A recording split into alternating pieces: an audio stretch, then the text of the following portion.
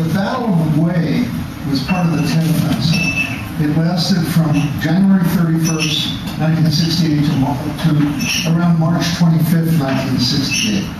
On March 31st, 1908, the president, the evening of Sunday, March 31st, 1968, I was riding in a car with some other Columbia SDSers returning from my first National SDS meeting in Lexington, Kentucky. The debates over SDS's future program and direction had been chaotic. With my anarchist friends from the Lower East Side, the motherfuckers, here's Ben Morea, the evidence-all motherfucker,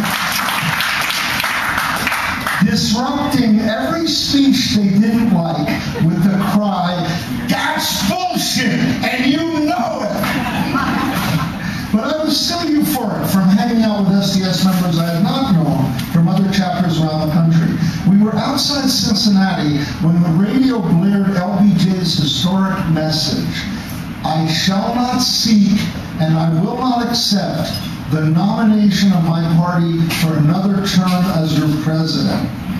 We stopped the car, whooping and hollering, hugging each other and dancing on the side of the road. Victory! We had done it! The anti-war movement had forced the sitting president to abdicate and seek peace. Johnson had agreed to call a limited bombing halt and to begin talks with the Vietnamese. Now, of course, it took 7 more years until the war was over, and I write about that. Right? And that's an important fact, but still, we forgot the fact that we had forced him out of office, and the anti-war movement did help end the war. 4 days later, on April 4th, Martin Luther King Jr. was assassinated in Memphis, Tennessee. He was there helping sanitation workers who were on strike to force the city to recognize their union. Black garbage collectors, supervised by whites in a southern city, had endured abysmal conditions and pay.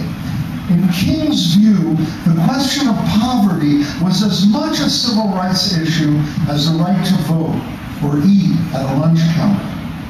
In response to the assassination, black ghettos in almost 100 cities and towns around the country went up in flame, including Harlem, right beside Columbia.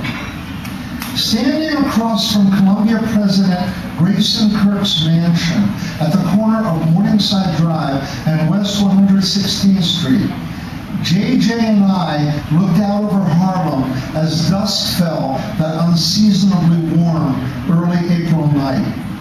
Below, we could see the flames of dozens of fires, dark smoke clouds trailing upward. In the distance, we heard the shrieks of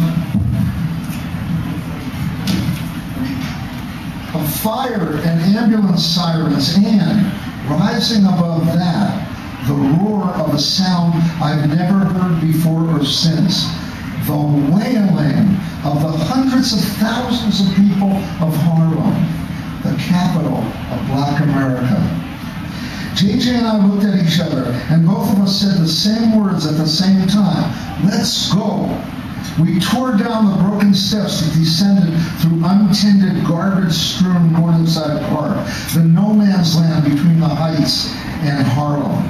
Wandering around Harlem most of the night, we watched people loot TVs and stereos from appliance stores, face down lines of beleaguered cops, set up improvised barricades of garbage cans to block the fire engines.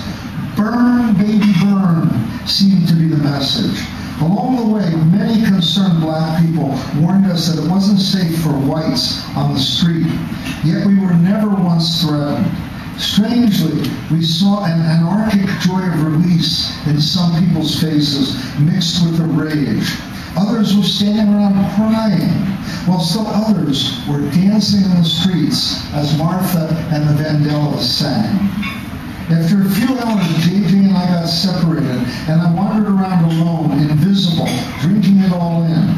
Malcolm X, assassinated more than 3 years before, was alive that night on the streets of Harlem.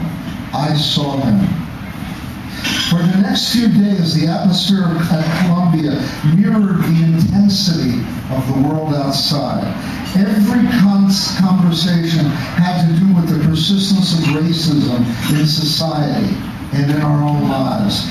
This was when many people at Columbia first became aware of the fact that the university planned to build an 11-story gym in Morningside Park.